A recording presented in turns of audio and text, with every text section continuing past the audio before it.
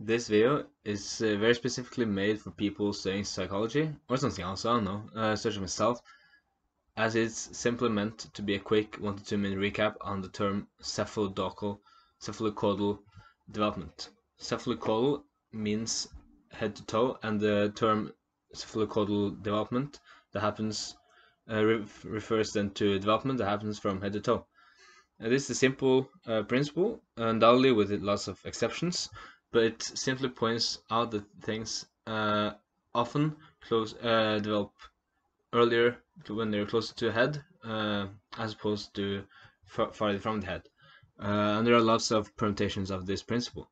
For example, in the womb, as an embryo, your hands, being closer to your head, develop earlier than your feet. Another example, your head develops far earlier than the rest of your body. In the adult form, your head is approximately 7% of your body, being 5 kilos of 70 kilos. But in the womb, at around 5 months, it's about half of your body weight, which is like before the rest of your body starts to develop. There are probably a lot more examples that are easily found. I can find them right now, but good luck with that.